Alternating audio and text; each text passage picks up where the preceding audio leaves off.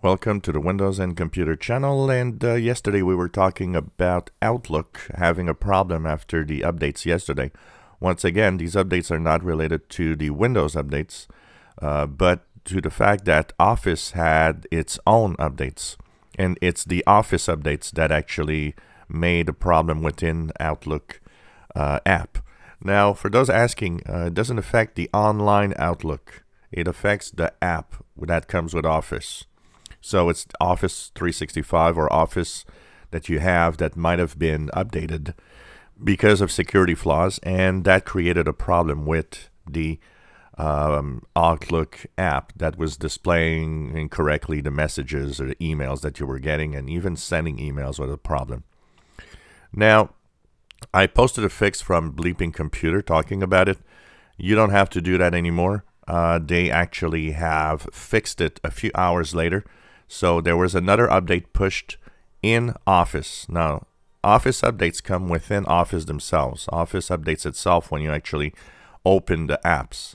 So make sure that Office is updated to the latest version.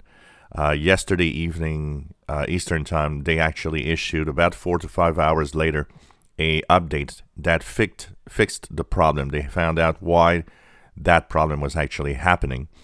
So if you had uninstalled the update, or if you were still wondering how to fix it, well, just make sure that you update to the latest version update that they have within Office, as this fixes the problem that everybody was actually having. So that's the good news of Office, and that's the good news for those that were having issues with that. Once again, be careful, because a lot of problems are created by other types of updates. A lot of people uninstalled their Windows updates because of that, and they say, well, it didn't change anything. It's because it's not Windows updates that created the problem. Once again, Office has its own updates that it does internally by itself when you actually launch an app. So just by launching Outlook and waiting a few seconds, Outlook will have downloaded its own apps, its own updates for the apps, and sometimes it does it on its own with the internal there's a small updater in Office that sometimes does it by itself. So it's all fixed.